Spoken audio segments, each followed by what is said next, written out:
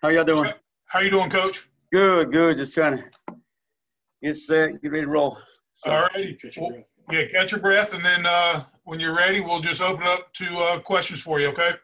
I'm ready to roll when you guys are. Okay, guys, questions for Coach Harrell. Coach, can you just talk about the obvious challenges of facing UCF and their up-tempo and kind of what you guys have done to try and prepare for that style? Nothing like opening up with a top 13 team. And, you look at their success over the past, several years and just what they've been able to do and accomplish. And I was just kind of scanning through the game notes earlier. And, out of the past 40 games, I think out of the, 39 out of the last 40, they've scored over 30 points. And offensively, just at their numbers, it's pretty amazing. And just, it's kind of, I want to call it video game-like of what they've been able to do with that. So it's certainly a challenge. And as the new guy coming in and challenges ahead, it's not not the way you kind of we want to ease into it. But, hey, it is what it is.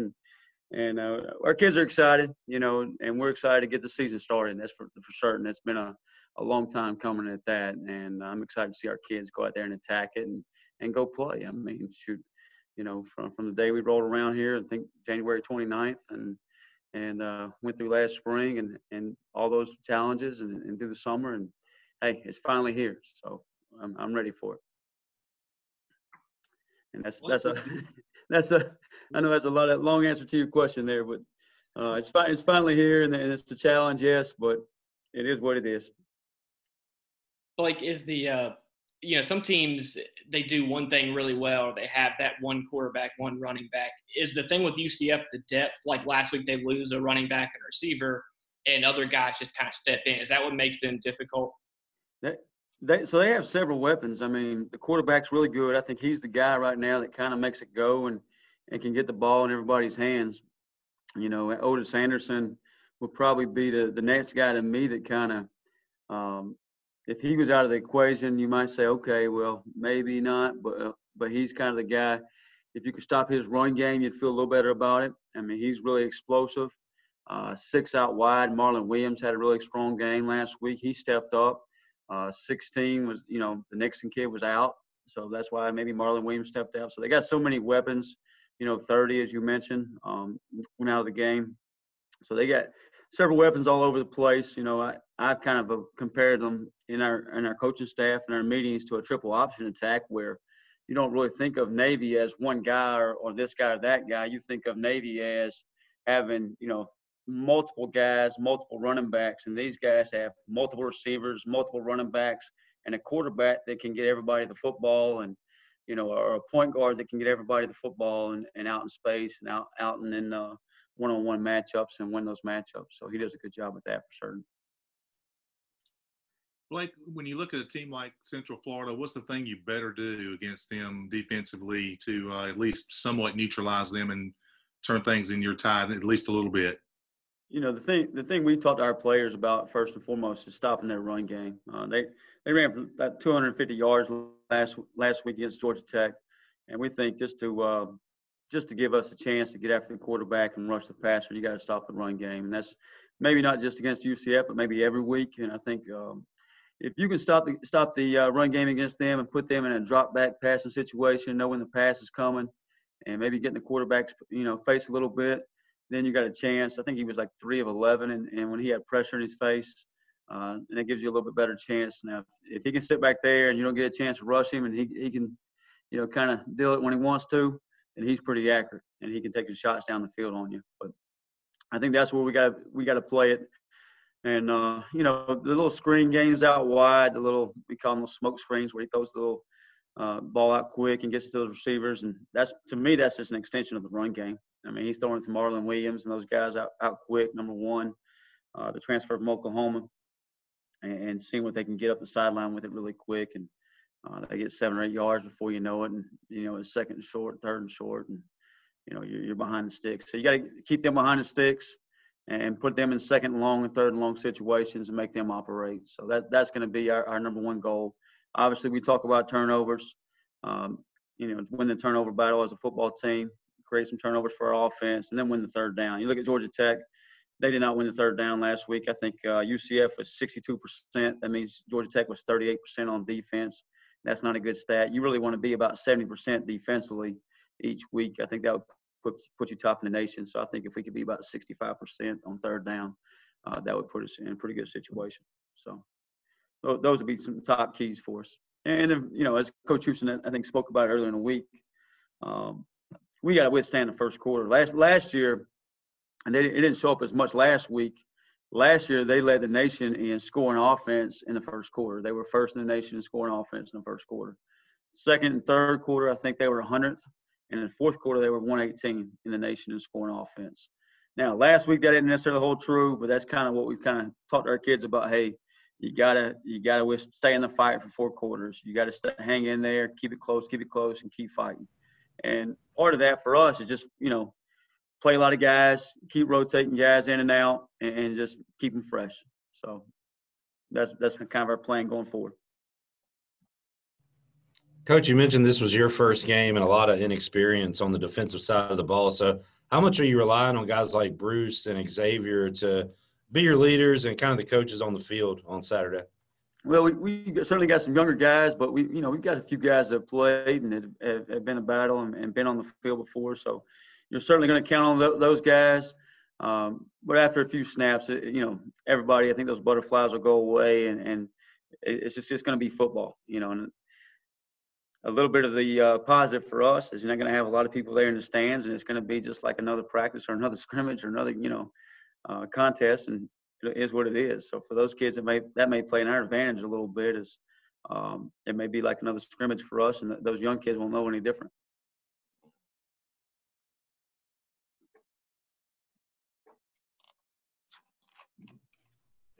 Are there any other questions? Coach, I know you've been asked this, but as you head into game week, how many guys are you preparing to play at the defensive line position coming up on Saturday, rotating in and out? I think we're going to dress, we may dress more, but I think in our travel party, I think there's like 12 to 14 within there. I would say we'll at least play 12, 6 on the edges and probably 6 in the middle there.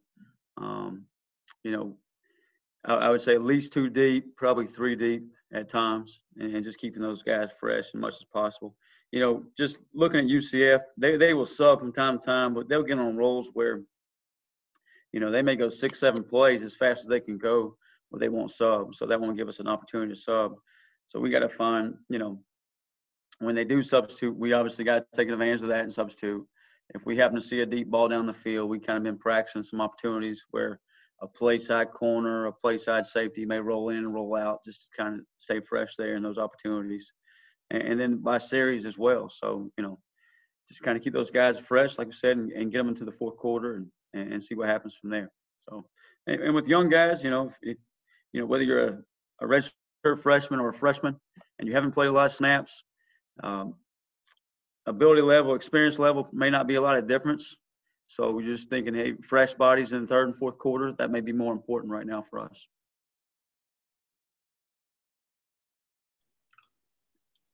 Are there any other questions for Coach Harrell? Okay, Coach, thank you very much. Appreciate your time. No problem. Coach Kirkpatrick said he's in the shower right now, so he sent me first. He's got to blow dry his hair, I guess, and fix it all up. look nice and pretty. I don't have any hair, so it's kind of really easy for me. So, thanks, Coach. Appreciate it. Yeah, I appreciate you guys, and thanks for all you guys do. And looking forward to Saturday, and ready to get back to getting Dowdy-Ficklin Stadium packed and rocking with 7% back in October. Thanks again. All right. I'll let DK know you guys are ready.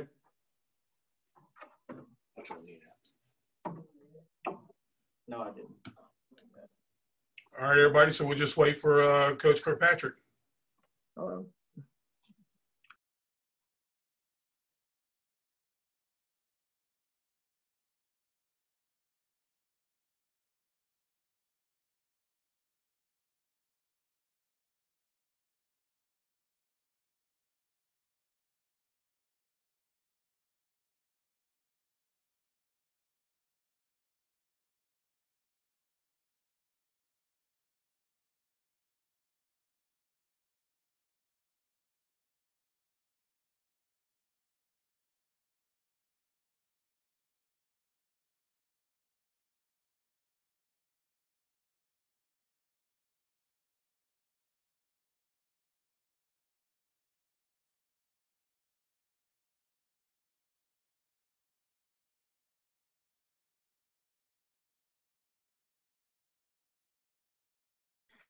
No, you sit here. You get the important chair. No, I think I know who you are. Malcolm?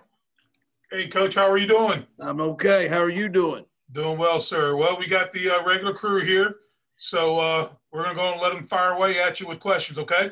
Okay. I guess the prison let them out, huh? So All let's roll. right. All right, guys, go ahead.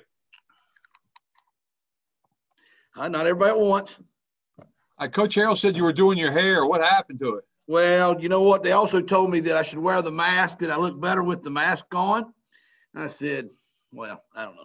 Anyhow, I think it's called old age. I think it's called too many close ones. I think it's called too many drop balls. And anyhow, I'm just glad I got a little bit of it left.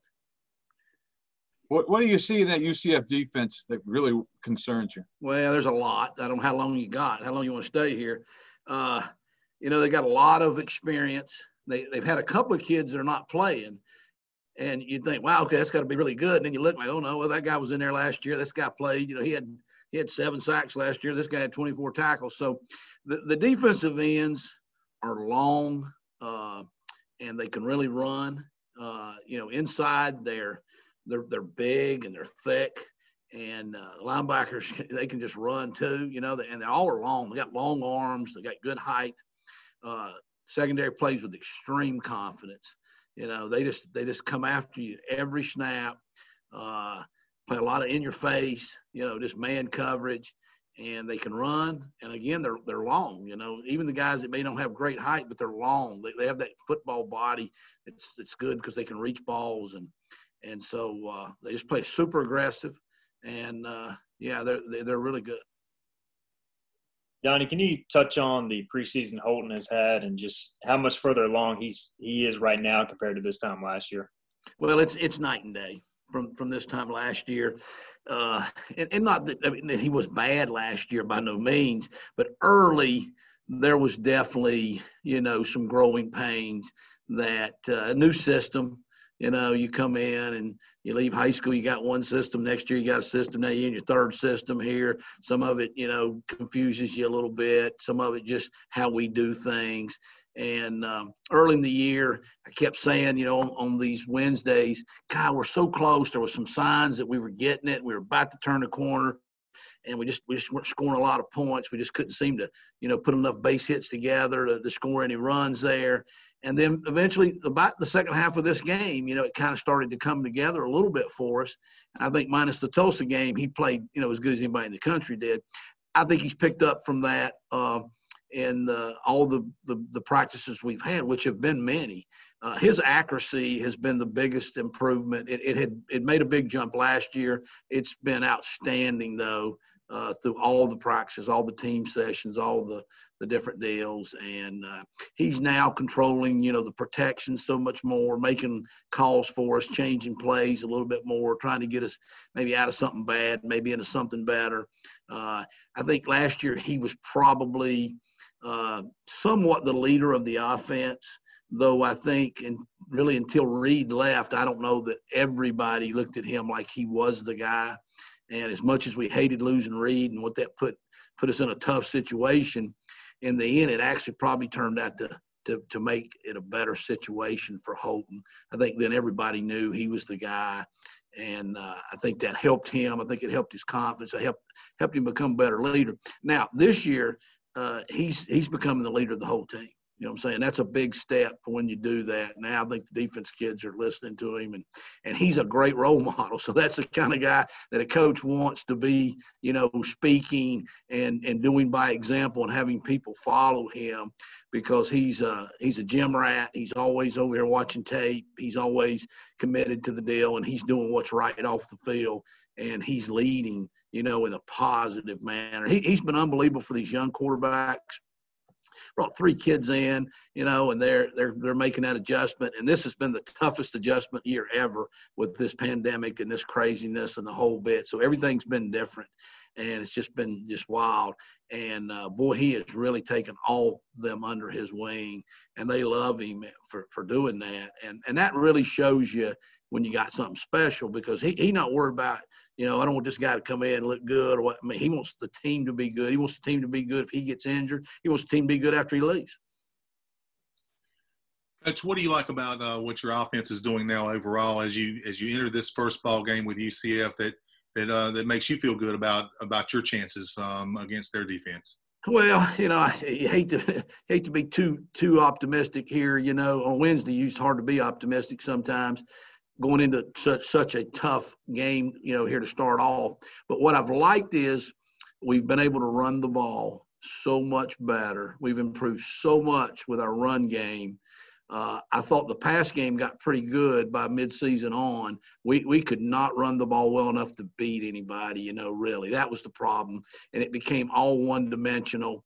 And when that happens, they can just scheme you so much, and they can just put so many different rushes in, so many different nickel and dime coverages, so many different schemes that makes it hard. We've worked hard to run the ball, and we've run the ball really well. Some of that's been personnel. I think the running back room is vastly improved. I also think the offensive line is vastly improved in their run blocking. Donnie, Go ahead, Ron. You might be the best resource for this type of question. I mean, you've been at ECU games with the stadium is packed, and you have a ranked team, and the ABC, primetime coverage, all that type of thing. Have you thought about what that will be like Saturday without the fans and without that kind of home atmosphere and crowd that's used to big games? Yeah, I have. And the thing about, I guess, is we've told the team we've had 3 scrimmages, and then we had a practice where we scrimmaged about half of the time and then just went thud the other half. So really 4 times we've gone to the stadium, and it's just been us. It's just been us in there, and we played a little bit of music. We got DJ Big John Williams down there spinning some albums and some records and stuff like that. But we've really tried to simulate, and we've told them each time this is what it's going to be like probably this season, or at least at the beginning of the season. And so I think we've just all kind of started getting ourselves used to that's what it's like, and that's probably what we'll have this Saturday. Now, one difference for me is being on the field, you feel that energy and you hear that noise. Like I say, like you're talking about when this thing really did roll and it really did shake. When you're in the press box, it's kind of like that anyhow. So it's not going to affect me much, but I know it's going to affect the team. And the guys on the sideline, they know they got to bring the energy. They got to be that crowd. They've got to be the one that kind of pumps the team up a little bit. So, our video guy today told me that 5 years ago this Saturday to the date would be the last time. I don't know if this is true or not. Y'all will know this, that 5 years ago this Saturday we were on ABC and we played a ranked team, Virginia Tech, and a little bit of a rain that night, and James Summers run them over, and we whipped them. And I do remember what it was like in that stadium, and I can't wait till it's like that again. Coach, you mentioned all the running backs you got in the stable. When you go into Saturday, is there a plan to get everybody a certain amount of touches? Do you ride the hot hand? What's the plan with the running backs? Well, it's a good problem to have. It can be a problem, I guess, in that, there's only one ball and everybody, wants it. And the more you get it, sometimes you do get into that flow of things. So we've had multiple discussions. We have not made any final decisions. We're really big in Coach Houston's system of every day you have to come and earn your job, and you get what you earn. And so we do want the competition really to keep going every day. And then, there's injuries and there's different things like that affect those things too. But what I do think we'll do is we'll try to probably get 3 of them in some kind of a rotation early. And then, like you said, whoever's seeming to have the most success, you'll ride him, but not to the point where you'll wear him out. It'll take 4 quarters for us to win this game. One of the big keys to the game, we think, for us is to stay in the fight. We need to make it go the full rounds. And so we do want to keep some guys fresh, and that's the advantage of having 3-4 different guys.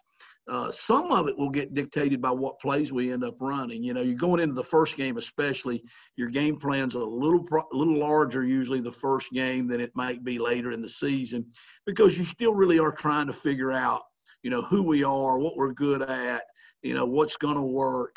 And these backs, a couple of them are alike, A bunch of them are different. Some of them are better at this. Some of them are better at that. So maybe what runs are working will be dictate who gets in because he's better at these plays. How much you're throwing the ball, that will determine it a little bit too. How much they're blitzing. If it's a big blitz game, you're gonna have to put your guy in there that can protect. And or if the routes to the backs are going, the guys are the better receivers. So there's a lot of things play out through it. But we're having discussions. It's just impossible to actually say, well, this is, it's not like a preseason exhibition game in the NFL where you're going to say, we're going to get this guy 4 carries here in the first quarter and this guy 5. You can't plan it out like that because you don't know how the game's going to be. Coach, going back to the O-line real quick, it looks like maybe COVID affected a few of the guys' weights, especially at offensive tackle. Is that a concern at all going into the opener, or do you still feel pretty confident about those guys holding up? Well, it is a concern, but at this point, there's not much we can do about it. I think the whole team, not just the O-line, is affected a little bit by not getting the training that they would have gotten in the spring. We were in really good shape. We were really fired up about this football team when we went on spring break. And then there was a spring break that never ended, So we were going to start spring practice, and we lost that. Well, I think we made that part of it up. I really do. I think we well past that part of it. What we didn't make up, because you can't make up, was then after spring ball, that lifting and that running, and then June and July is when you really harden those bodies, and you get the ones bigger that need to be bigger, you trim the ones that need to be trimmed. And there was no way to do that because, first we thought we were playing August 29th. We were on a race with the clock to get the offensive practices in, the defensive practices in. We were squeezing in conditioning and weightlifting, thinking, hey, we're playing on the 29th. Well, then, if we'd have known it was going to be the 26th, we could have really approached this a little bit differently, but there was no way to know that. And so concerned, yeah, because Central Florida didn't look like they lost any weight, whatever. We got a couple of guys that did. Their other concern is we had a lot of guys that missed a lot of days, and it hit the offensive line, it seemed like, and the defensive line more than any other position, which seems to be common throughout the country. Something about offensive linemen, they love to hang out with themselves, the offensive line. So one guy, got it, then everybody got traced. And what I'm saying, they won't separate, So we had a lot of guys that never tested positive that had to sit out because of the tracing deal, and they missed a lot of practice. So we are a little bit rusty there. But, again, I feel like we're better than we were last year. Coach, is there any separation at all between your top tight end, which is, I believe, Jeremy Lewis on the depth chart, and your third tight end with Zach Bird? What's that position like going into Saturday, your tight end group? Well, we got 3 really high quality, I think, tight ends. Jeremy Lewis, who, showed some signs last year, had some injury, nagging type deals, and kept him out some a little bit. Shane Calhoun has come in, and we thought he'd be good in time. I know I will admit that I never thought he'd be this good this early. I never thought he'd be able to handle it, mentally and physically. It's hard on a true freshman to do that. And this is a true freshman that didn't have spring practice. He wasn't a mid-year kid that came in and got practice. So I really think that Jeremy and Shane they've just had one guy this day, maybe the next guy, but really I don't even pay attention to which one's in there. I told Coach Mines it don't matter. You just roll them. Just make sure we got one of them in there. Zach got a little banged up. He got a concussion early, had a little bit of the deal with the COVID too, missed a lot more of the practices and got put back a little bit behind. He's rallied here late. And so I feel good about all 3 of them. Shane and Jeremy are very similar in what they do. Zach's a little different in the skills that he brings. So some of that would be determined by what we're doing, how we would play him.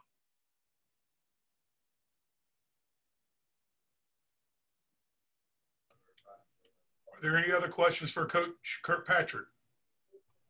I'll ask one more because it's been so long since I've talked to him. Are you going to ask me about why you're not wearing the Washington football team hat? Well, I was going to ask you about how bad Bailey's Cowboys are, but I should probably stick to ECU. But Coach, you obviously want to have ball security every week, but when you see UCF force 5 turnovers, does that kind of amp that up a little bit, what they did on Saturday? No, absolutely. It was a Maalox moment there watching the game, last Saturday.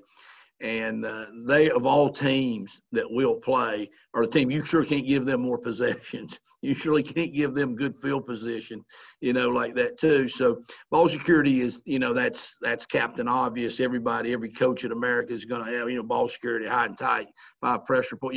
We're going to coach that every day. But I do think that, as a coaching staff, we've obviously tried to emphasize to each other, hey, we got to coach this. We've got to really review the film. We've been doing a lot of ball security drills all camp anyhow, and so that's been good.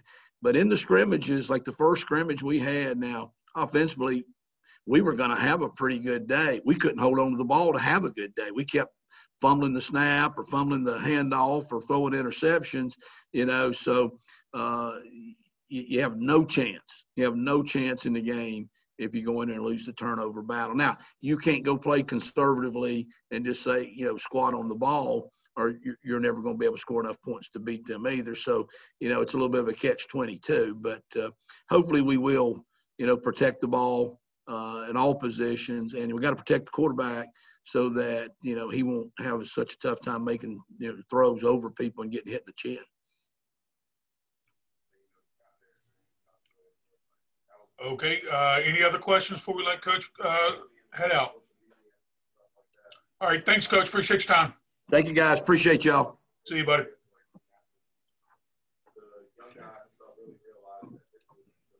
Thanks, Malcolm. Later. No problem, guys. See y'all tomorrow.